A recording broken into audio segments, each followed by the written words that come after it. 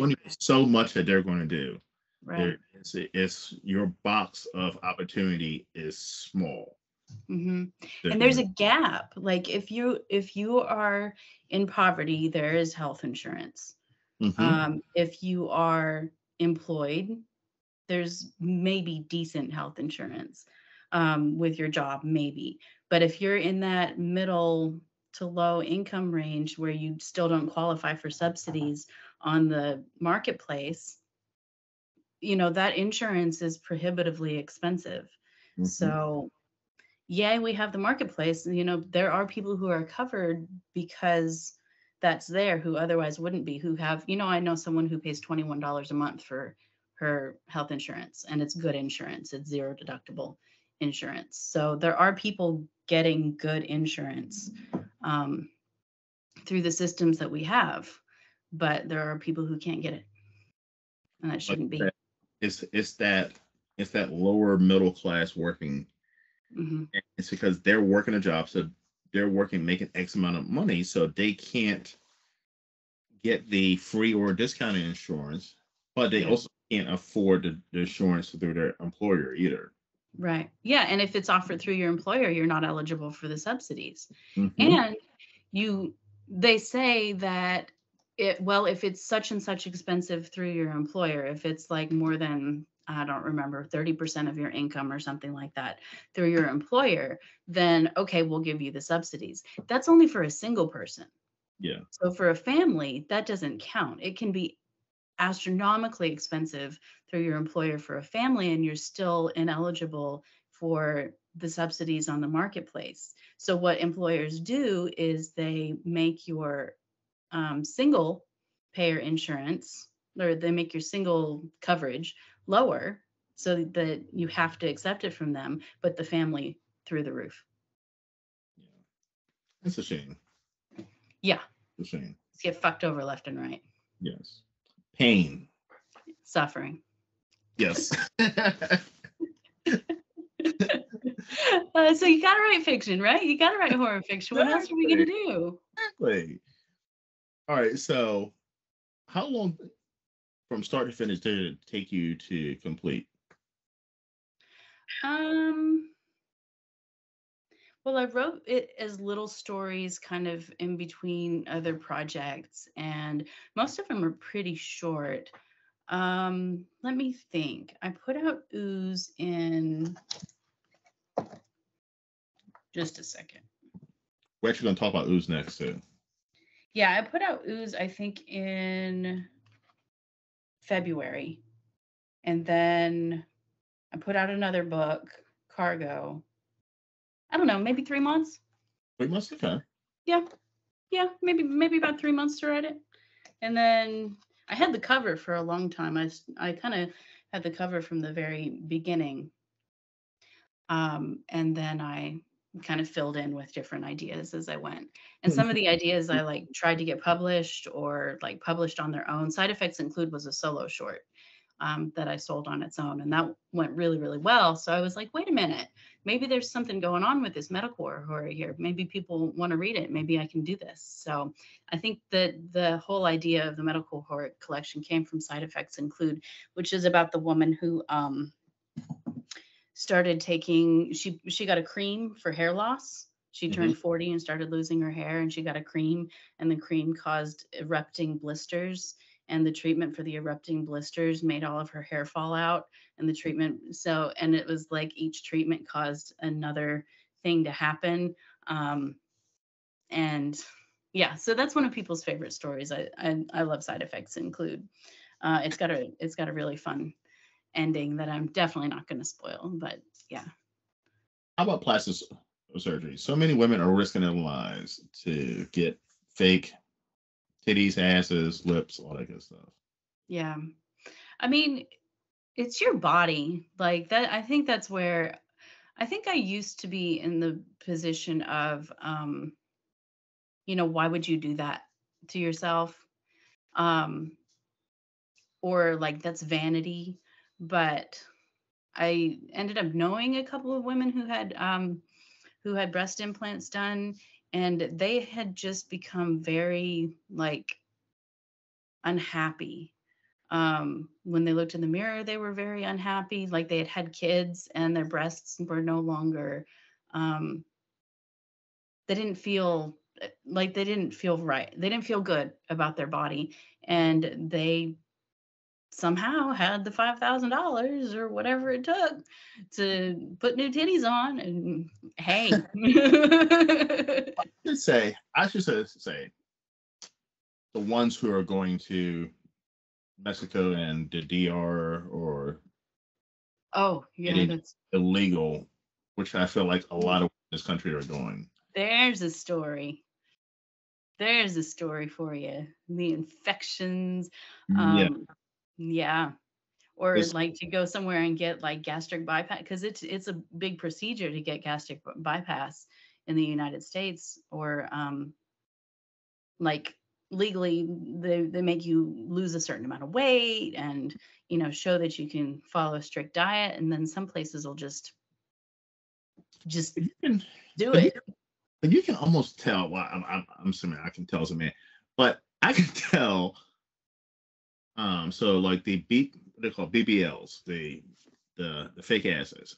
I can tell if it was done in a foreign country or if it was done in this country because the foreign I just don't country, pay that much attention to asses. I guess I'm not an because ass girl. yeah, I'm not an ass guy either, I mean, but like you can see them a mile away, and it looks like a wisdom tooth, like they're built like a wisdom tooth. It's the weirdest built, and it's like who the Oh fuck is attracted no, to it's the that? off-brand ass. It looks like a wisdom tooth ass, but Get that shit extracted. I've seen. I'm pretty sure you've seen the videos too, where a lot of women are going to Dominican Republic to get these implants, and they're injecting the ass with concrete. Have you seen those? No, Yeah, no, I didn't know anything about that. they're injecting these women's asses with concrete.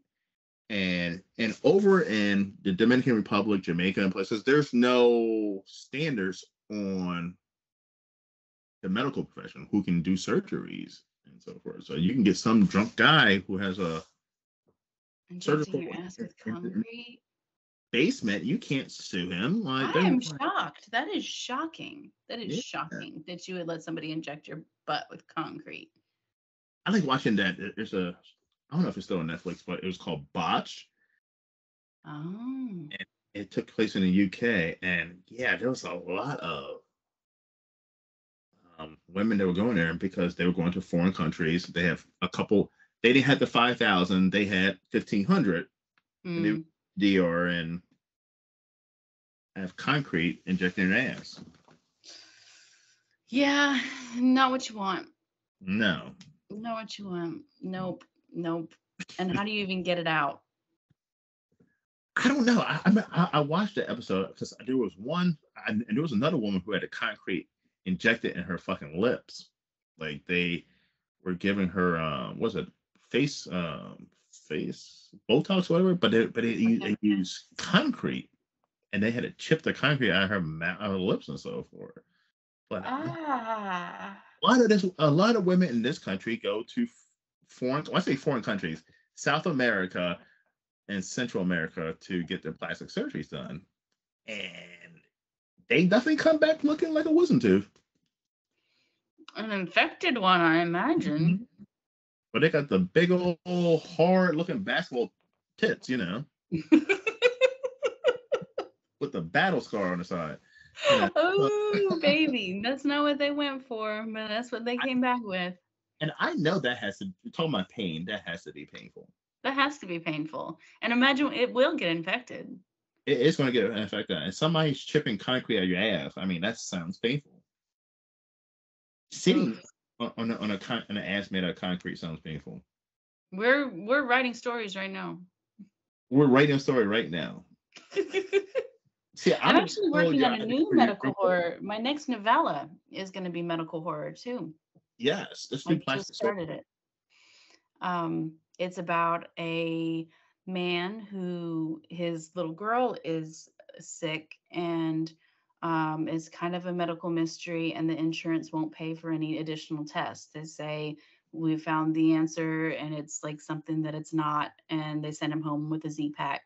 and say that she has some sort of infection.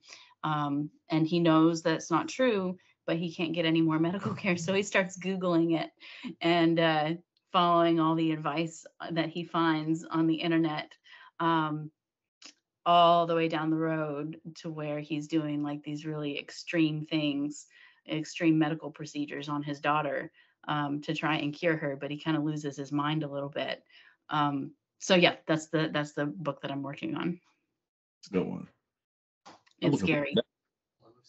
What's that? I'm looking forward to that one. That sounds good. Thanks. I hope it go. I hope it doesn't take too long. I don't like it when books take too long to write. So show us the front cover of Oh Fuck Again. The front cover is great. Thank you. I made that. Look at that. Yep. Amazing. You know exactly what you're in store for when you see that cover. Yeah, it's gonna be jammed down your throat.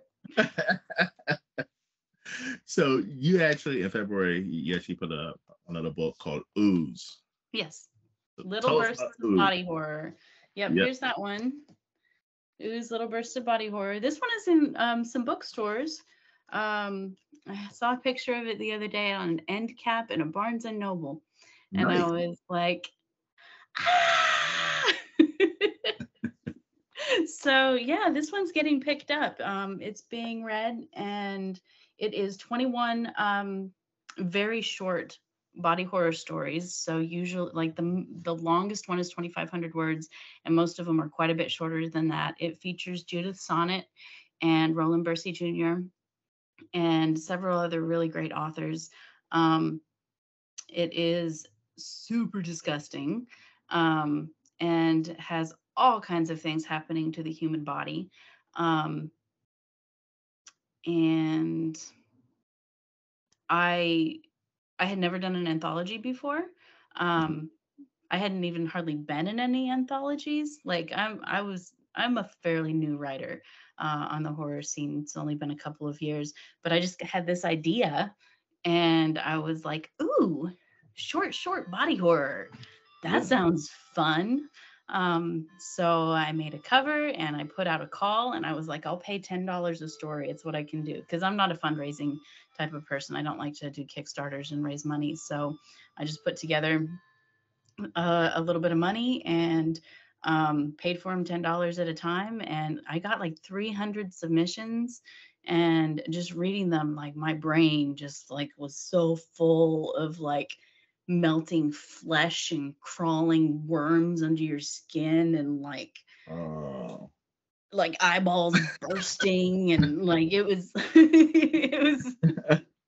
it's a good thing I like body horror, I'll put it that way. There was only one I couldn't read, and that's saying a lot. It was pretty bad that I couldn't read it, because I read some stuff. But I love Ooze because it's not just a gross out book. Like it's a very emotional book, and the horror, like the body horror, is kind of what brings you there. But the stories, like I really went for stories that had plot and substance. So I'm just really, really happy with how it's going. And Bridget Nelson did the foreword for it, and her foreword is really good. It's about chickenpox, and it's like a little true body horror story. And so, yeah, it's on Amazon and in ebook and paperback, and it's on Godless, and it's available for bookstores to order. I'm writing it down right now on my list. I'm putting it on my Amazon wish list. Sweet. So we actually have a mutual friend, Christopher Pelton. Oh yeah. Yes, he introduced us. Yes. Chris is awesome. Chris is amazing, isn't he? Yeah, I love working with him. I'm actually interviewing him and Hart at the same. So I've interviewed both of them separately, and now I'm interviewing them together this week. So that's gonna be interesting conversation. Very cool. Very cool. I appreciate him a lot. He's done a lot. All right. So where can we find you? I live on Facebook and on Twitter, but since Twitter's gone down a little bit recently, I've been a little bit more active on Facebook. Ruth Anna Evans is a personal profile, not I don't have an author page that I'm very active on. I didn't see a lot of benefit to my author page. So I just am making friends and connections, and I promote on my personal page. I have no problem with self-promotion. So if that bothers you, you probably don't want to go on my page, because I'm always shouting my stuff and my friends' stuff and everybody's stuff off the rooftops. I feel like self-promotion is totally valid, Yeah. as long as you're not like dropping your links on other people's posts or going on, groups that say don't self-promote here and self-promoting. So, you have to follow the rules and that kind of thing. But your own page is your own space. And I sell books on there, and I sell book covers too. So that's something else about me. I am a book cover designer. I stay pretty busy with it. So you can check me out on ruthannaevans.com. All of my books are there, and all my cover design services too. So, yep, ruthannaevans.com. Awesome. All right, so I'm gonna hit you with one quick horror question. Okay. Ready? What is one horror movie that everybody says is, oh my god, it's so amazing, so amazing? You're like, that's a piece of crap. I am fairly easy to please when it comes to horror. I don't like slashers, except for Halloween. Like, I love Halloween, but I feel like a lot of slashers are somewhat derivative. I mean, of course they're derivative, they're tropes, and it's supposed to be that way. They're honoring, the history of slashers, and I understand that, but I just find them boring. So yeah, I'm not want to call out a certain film, because I'm not a critic. In my soul, I'm really just not a critic, but I just like, my husband falls asleep when we watch movies at night. And I've learned that, so we don't do it very much anymore. But when we do, as soon as he falls asleep, I am turning that movie off. I do not want to see another knife through another rib cage. I do not want to see another person with their throat slit. Like, I just don't care. And if you've seen my show, for me, it's the original Friday the 13th. People Oh, say that it's great. It's definitely a knockoff of Halloween. I mean, it's the whole Friday the 13th series to me is a knockoff of Michael Myers. I like the makeup. On the first one, Friday, Yeah. yeah, I mean Tom Savini did a great job on it. Yeah.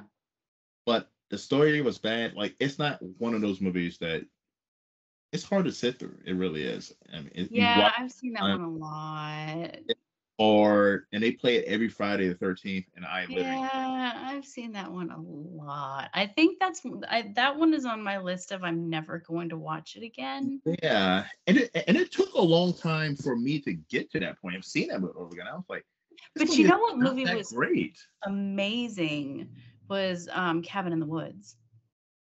So, In the Woods, that's the is that the cap? Yes, Cabinet was amazing. Yes, yes, yes. yes, So, like, there are good things that can be done with that genre.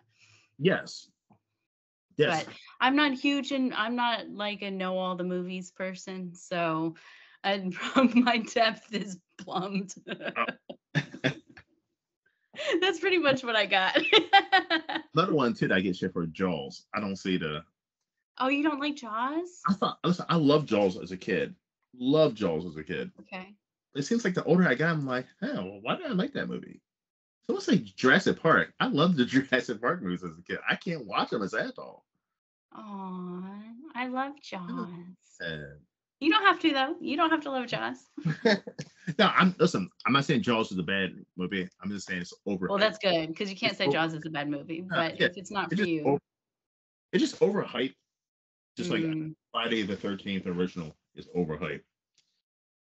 Yeah, yeah. Well, when it's built up to that iconic status, it's hard for anything to live up to that level. it is. Well, listen, everybody, go to Amazon, go to Barnes and Noble, find Ooze, and oh fuck, it hurts. And check out Ruth on all social media, social media, Facebook, Instagram, Twitter/X, whatever it's I'm called. on all those places. Yes. I just started TikTok. I just TikTok is posted a cool. videos on TikTok. I'm everywhere. Yes, definitely check it out. And if you're, if you're a little squeamish, I would pass on. There's some fun stories in it, even if you're squeamish. But If you're squeamish and you like being squeamish yes, and like that feeling of like, yeah. yeah, go for it. But If you're one of the people who like watching Dr. Pimple Popper, this is good for you. yeah, This is good. yes, if you're a pimple popper person, you're missing Yeah. out if you don't read these books. I would say if you're a person that when you look up a medical disorder and you go and you have to hit images to see what that shit looks like, this is for you. Yeah. And the people who have really been connecting with this book are the people with chronic illnesses. So I feel like that is a huge audience for me. And who I kind of wrote this book for is people who deal with the pain and suffering of medical horror. And so I hope it gets to them. Like I have psoriasis, it fucking sucks. And Oh, autoimmune is for you. and I'm easily I can get sick easily. I have a weak immune system. So Yeah. I can't be around somebody coughing or sneezing. I'm one of those people who who was wearing a mask on planes before COVID was a thing, I just can't be around sick people. Yeah. Same. Yeah. Well, it's been an absolute blast. Thank you for My pleasure. I would love for you to come back on, and hopefully I will see you at some of these horror conventions too. Yeah, that'd be cool. Especially this one in Williamsburg, Virginia. I'm definitely gonna fucking be there for that. I mean, that's that's gonna be a good one. That is gonna be a good one for sure. Scares the care. Yeah. Well, thank you so much for having me on. It has been an absolute pleasure. All right, everyone. Well, thank you for coming to the Horror Room. I'm Travis Bruce. I'll see you guys next time. Take care.